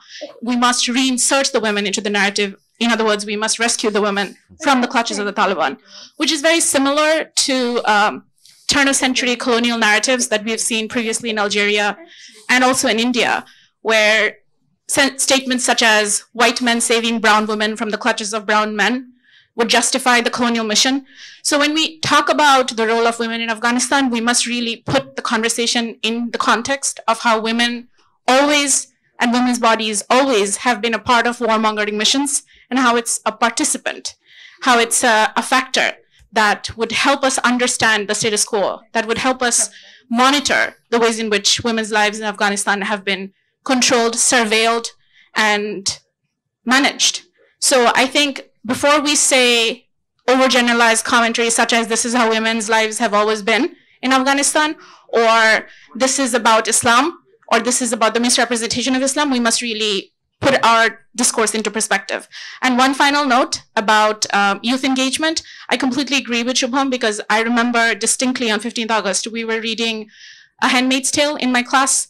And just the day before, when we were having this discussion in the classroom, that's by Margaret Atwood, if you're unfamiliar. Just the day before, the discourse was about, oh, it's a dystopian world. It's a little, far-fetched.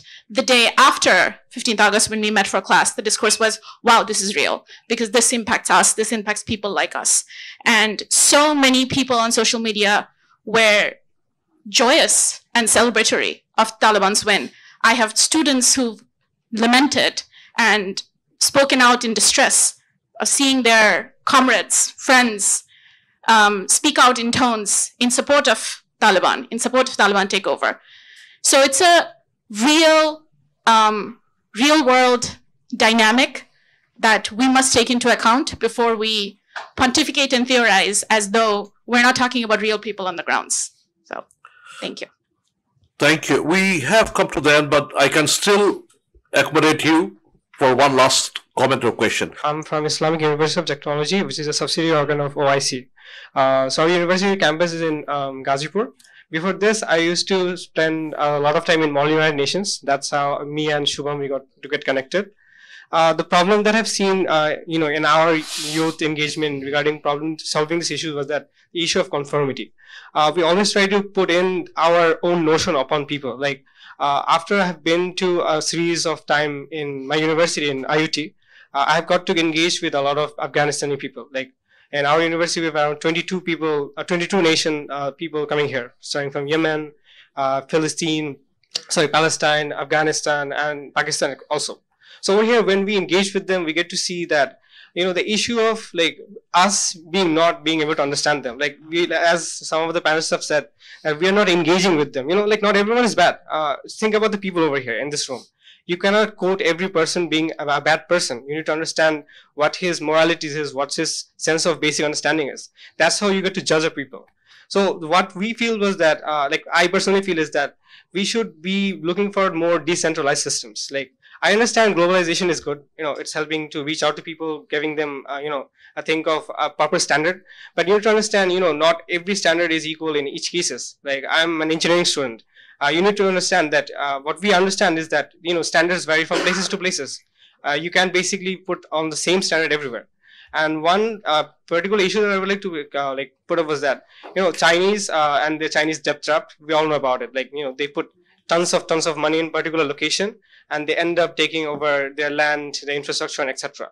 So can there be ways where how we can address them to make sure another sort of like a takeover by the Chinese government over the Taliban can be prevented? Because, this sort of people, they just want freedom. We in Bangladesh, when in 1971, all we wanted was freedom. We didn't care about who was it, how was it, but we just wanted freedom. So as with my engagement, what I feel like Afghan people, they just want freedom. And we should move towards a more decentralized system or decentralized world than just ushering globalization. Thank you. So we will start in the reverse order for your response and answers. So How much time do you have? 3 minutes each. I'll be answering a few questions because again, I'll be leaving it to the rest of the body, the other two panelists. 3 minutes are starting here. So I'll first answer the ubiquitous American who's more Bangladeshi than most of us, Dr. Forrest Cookson. So everyone's favorite American. He's quite right in terms of basically number one, that again, it is not feasible, economically feasible to extract much of the mineral resources on paper. At least you require 7 to 10 years if the conditions are right to extract them. And only if the prices in the market go up. So that which is not feasible now might become feasible later, but that is for the future. And number two, of course, United States withdrawal from America might sound bad on paper, but if I was an American policymaker, I'd be clapping myself because what have I done? I've set up an explosive grenade and I've just tossed it in a region which I consider as hostile. Who's going to go down under? Central Asian republics, very close to Russia. China, all the better if there's instability in Xinjiang. Pakistan, there is a relationship, but even if they're very close with the Chinese. Iran. So again, Americans is a masterstroke. If you are cynical, you say it's a masterstroke because it has led to greater conflagration in the region. Number one. Number two, there was another question about, again, Russian involvement. So the Russian involvement with Taliban, Russia is a civilizational state, just like China or Iran or India. So it has its own unique way of dealing with this. Remember, the US invasion of Afghanistan would not have been successful if it did not get cooperation from Iran and Russia. and not to mention also Pakistan. And in this case, through the Shanghai Cooperation Organization, SCO, it is playing a role in engaging with the Taliban. But again, the Taliban themselves don't have complete monopoly of power. It is a centrifugal power. And again, there are many groups and subgroups over there. And what we forget is it's not a Pathan story all the time. There are Uzbeks who are supported by Uzbekistan. There are Tajiks who are supported by Tajikistan. And again, remember, there are more Tajiks in Afghanistan than in Tajikistan. There are more Tajiks in Russia too. Now, in this case, each of them will be working over there. And there was also a question over there. Russia has a base in Tajikistan of 6,000 soldiers. And in Tajikistan, one of the poorest countries in Central Asia, there is a problem of, again, extremist groups spilling over. So again, Russia would be playing a vital role in terms of providing security coverage if things go well, but remains to be seen. Same to be said for Pakistan. The third issue, and I think I just have 1 more minute. We are always saying Afghan values. Wake up, people. There are nothing called Afghan values. They are Pathan values. Pathans identified themselves as Afghans. The others were Tajiks, the others were Uzbeks, the others were Hazaras. And also, women's conception of culture, women's conception of covering. The Hazaras have a different concept of covering themselves up. The Wahis in Badakhshan, Ismailis, the Nuristanis, the Aimaks, they have different conceptions. Even the Gilzai Pathans, they are different from, they're the southern Pathans, they're the rural Pathans. Their values are different from the urban Pathans. So again, we cannot conflate everything. One size fits all. We are following the same Western stereotype. And last but not the least, again, whether a woman wears a bikini, a burkini, a abaya, it should be her own choice. And again, the case of Malala Yousafzai, we should not forget. And I do understand possession is 9/10 of the law, but we have also seen nobody rules in Kabul for long. And if Afghanistan unravels, it is bad news for the entire region. And just going back, and before handing over the mic, because nobody wants to give over the mic, one last thing. How does it impact Bangladesh? Go back to 1757. Why did Nawab Sirajuddaula lose? Because he was worried about Ahmed Shah Abdali. Afghan was raiding in India. Muslims kill more Muslims in history than Christians or Jews or Hindus. And at that time, Nawab Sirajuddaula was keeping more soldiers on the Bihar border, so he could not compete with Clive. Afghanistan has a way of affecting every country in the subcontinent and beyond. This reality, if we ignore, we do so at our own peril. Thank you. Thank you, Pervez. So, Lalufar, you have the floor for next 3 minutes. Let me stand as well, following my other, presenters. Actually, Parvez has made my job much easier, and also I thank you very much for pointing this out. Yes, recently we have seen that, instead of, white men saving brown women, the idea is that white women are the saviors of brown women, and that is fundamentally problematic. It should be my choice, whatever kind of attire I'm going to wear. And in terms of, South Asian idea of purdah or veiling, remember in 100 years back, the idea of veiling was practiced by rich Muslim and Hindu families, because there were no, they did not let their women to be, to be out in the open and to be a matter of staring at by other, non-elite people. So the idea of veiling, idea of purdah, this has changed over time and in different culture. So why are we talking about universalization or creating a singularity in the name of,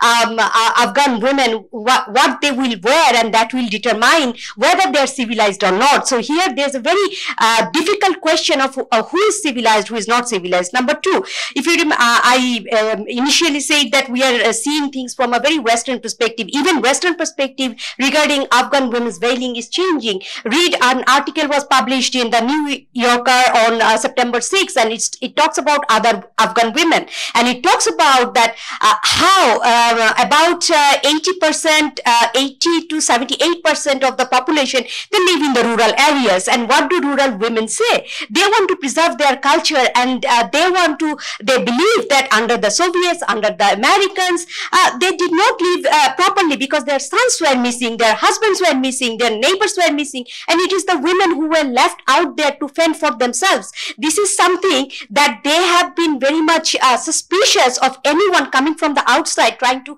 control their territory. So what are those women's perspectives? The New Yorker article, which is quite a big read for 10 to 13 minutes, that clearly says that they are happy under Taliban. Remember, I'm not supporting Taliban in under any condition. I'm just talking about the perspectives given there. Not only the New Yorker, but there are some other, I think the Atlantic also published something similar to that line, that what do these women want? And I was just, a tweet was there, I think just 3 days back, which says that now majority of the Muslim MPs are in Greece and they are en route to Canada, whereas while they were in Afghanistan, remember, the parliamentarians are urban-based representatives, and the Afghan parliament did not function most of the times. So what do these women do when they were parliamentarians? Their tasks are very much questioned, and all of these things we need to take into account. So enough about women's issues, because as a woman I always have to answer this question. There were several other interesting questions, and one thing I'd like to add, that Westphalian state model is something that has been imposed on Afghanistan. And even during the First World War, if you read the history, that French people, they did not have any idea of the border. Only during the wars in different European countries, the idea of border came to people's mind. Yes, this is what we have to defend. So the concept of nation state, although coined in 1648, it is very new to even many parts of South Asia. In the bordering area of South India, Bangladesh, Myanmar, it's often very convoluted. People living there, they do not know which part they are living in. And then again, another question was about Bangladesh. Can Bangladesh play as a soft power player in Afghanistan? I think it's too early for Bangladesh to venture over there, because Bangladesh has a very good record of working there through BRAC, and a couple of my friends, my colleagues, my students, they have also worked there. But now I think it is we need to wait and see. And of course, I agree fully with Shafkat and Parvez about the rising threat of violent extremism. We are downplaying this, believe it or not, because there are digital extremists working in Central Asia who are, alluring people through different digital means. And, I think in September 2020, there was a rapid survey on joblessness of women by PPRC and BIGD, and they coined a phrase which I love to quote: feminization of joblessness. This has happened in Bangladesh. A number of women who have access to technology, and the female entrepreneurs, how they have lost their jobs, and who knows that they will not be recruited because they receive a kind of agency. They feel a kind of empowered that, okay, I've been given money and now I have a gun. I know how to carry out this kind of activities. So I have an agency. People will listen to me. Remember the very last, so far, even during the pandemic, female suicide bombing took place, I think in Philippines, August 23, 2020. So all of these things we need to take into account, that women are equally capable of being violent, and is not in their nature to be peaceful all the time. I know that very well, that not all men are violent, not all women are peaceful. So we need to keep remembering that. Okay, many of the men are going to go back home and tell their wives that now, but that was not my intention. But this from a very theoretical point of view, I'm saying that. So we need to always be mindful of how this feminization of joblessness can affect, and give a rise to violent extremism in Bangladesh. Maybe it's happening, maybe we do not have data, maybe we do not have any surveillance, but then I must have to thank CTTC, which have introduced a whole of society approach after Holy Artisan incident, and we have been able to more or less track, but even then there were initial reports of some Bangladeshis trying to go to Afghanistan via different channels. So we need to be mindful of that. I think I'll stop here. Last comments from Jal Firdaus. Next 3 minutes. I'll come straight to my friend Ambassador Shamim's question. He has directly asked me that should YC play a role in helping reorganize this state, and is there a need for modernization of Taliban ways? The answer to both is simply yes. Not only YC, the entire world community, including the regional association, they should come in assistance for this particular state. And since Taliban may not be the ideal solution for Afghanistan, but for the time being, that's what we have. And we have to do with it. There is no other alternative. So all the neighbors, regional powers, and the big powers, they should appreciate this particular fact and try to help the Taliban government to settle down and start good governance over there. Now, regarding the modernization of Taliban. Modernization, yes, sir. Definitely you need to mend your ways. I know the Taliban also appreciates this, that whatever image they had during the 1996 to 2001 period, they have a major departure from there. But the only thing that they cannot demonstrate to the world, they have very clearly said that they are going to be more moderate in this time around, but no one believes it. No one is believing them, but they have to demonstrate. So this is the time that you need to have some strategic communication. Strategic communication with the foreign actors, with the people and the friends around, that yes, you have really changed your ways and you are not going to be as strict on the women issue and the suppression of all those things. Many things are self-imposed. I was watching an interview. Someone is saying that the girls are not coming to the work. They were asked why. Well, we don't feel like going. Why? Because they think that there may be a Taliban reprisal against them. But the Taliban said that we have not stopped doing this thing. But what they have done, that in the university, they have said for the time being, there will be separation for the girls and for the boys. There is no, in the co-education system, separation. And the other schools are yet to open. So those girls are still in confusion that what is going to happen to their future. So my suggestion, my humble advice that why not let them decide?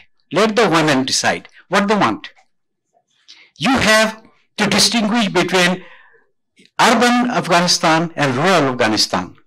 Let the urban Afghanistan live its own way and leave the rural Afghanistan, you know, the 20,000 villages. Each village is a kingdom. And the village leader basically decides what happens there. So in order to modernize those village women, you need to engage those leaders and bring them to the fold in the modernization. And in the meantime, you have to send out messages to all the corners of the world that what you are planning to do. And you have to have a robust foreign policy. Rather than being aligned with one particular country, the Taliban should be more open in its foreign policy and inclusiveness, like Iran, the Central Asian countries, Pakistan, India, China, Russia, and other organizations, major actors. You can reach out to them. Do not wait for them to come to you. You have to reach out to them. But now they have a very limited way they have started. The conference in Pakistan, right? Just a couple of days back, there was conference in Doha with the EU countries where you are asking for helps. So you need to put your things together, and my heart goes out to this Afghan people. The dire situation, they have been left behind. Like Professor Basi, what he has said, that it was like a grenade had been launched in the backyard and taking care of so many of its so-called enemies together. That may be true, may not be true, I'm not very sure. But Afghanistan in the middle of it. You have to sort out your problem, reach out, and wish you all the best. Thank you very much. That brings us to the end of the very rich discussion we have had this afternoon.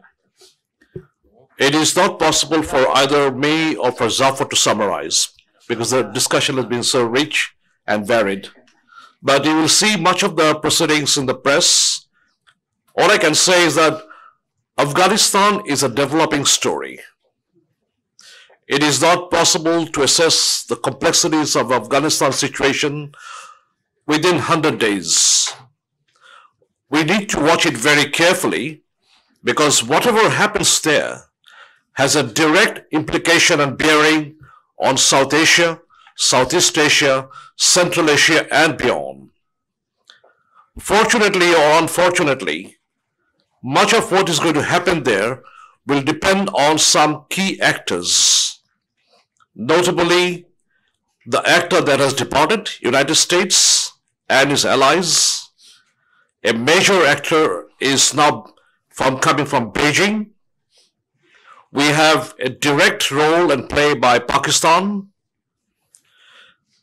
Other actors who are trying and jockeying into their positions or repositioning themselves are the Indians and the Iranians and many of the Central Asian republics. So we have a whole scenario which is in a flux. The fluidity of the situation makes it difficult to assess from outside, but it is important for us in South Asia in particular to understand the complexities of the development. I also take note of Mariam's remarks about the role of the South Asian organizations, what kind of role they can play, or the regional organizations, what kind of role they can play. Certainly, Afghanistan should not be seen in the hyphenated relationship of India and Pakistan rivalry and conflict. That is not conducive either for the Afghans or for the South Asians. We need to see in a holistic manner because it has direct implications not only on the security of South Asia and beyond, as our speakers have very rightly pointed out, it has implications for its geoenergy. It has implications for its geoeconomics. It has social implications. It has violent extremism implications. So the question of Afghanistan is very large on the canvas, but it is complex. I would like to thank our panelists today that they were able to address many of these questions within the very short time that was given to them, but a richer response came from you, the audience. I thank you for that. This is a conversation that will continue. With that, I now hand it over back to my co-host, Zafar Sobhan from Dhaka Tribune. Thank you, General Munir. There's not a great deal to add here. I would also like to reiterate my thanks to the panelists and to all of you who've taken the time to join us. I think this has been an extraordinarily rich discussion, and being the nature of the subject, of course, as has been mentioned by a number of people here, even with the richness of the discussion, there's much more to be discussed, and as my co-host has mentioned, I think this is going to be an ongoing and continuing conversation. I think in an attempt to sum up, I could say that one consensus we may have reached this afternoon is that whether the Taliban takeover has been good or bad, we all recognize the fact that at this particular juncture in time, we cannot abandon the Afghan people to their own devices. And if one is not moved by the impending humanitarian crisis which is about to unfold, if not has already unfolded, we certainly need to take into account the potential for instability which can actually extend from Afghanistan as an epicenter. And I think one of the things I'll say in closing is that we should understand that, Afghanistan is not an island at all, okay? And it's very strange that such a remote, mountainous, landlocked region of the world should actually have such influence over geopolitical affairs. But I think as we move in the 21st century, 2022 is just around the corner, we're moving into increasingly fractious and volatile and bellicose times. We see various players on the international stage moving away from cooperation and towards a more confrontational stance. We see, I wouldn't say sabers being rattled, but I think confrontation is the right word to use. And it seems that Afghanistan, because of its unique geographical location, is very much going to be caught up in this. So when we talk about Afghanistan, we cannot just talk about Afghanistan in and of itself and Afghan people in and of themselves, but we actually have to look at it in the context of geopolitics. And I think in conclusion, I just want to reiterate what Pervez said, which I thought was a marvelous coda to our conversation, where he said that however complacent we might wish to get, Afghanistan has a way of impacting all of us, whether we know it or not, and whether we like it or not. So on that note, thank you very much. This has been a marvelous discussion. I want to thank BIPSS, our co-hosts, for being the animating partner here. And I would invite all of you to continue this discussion outside. Thank you very much. Thank you, Zafar. Before we end, I will request all of you to join me in thanking our panelists today, and thank yourself.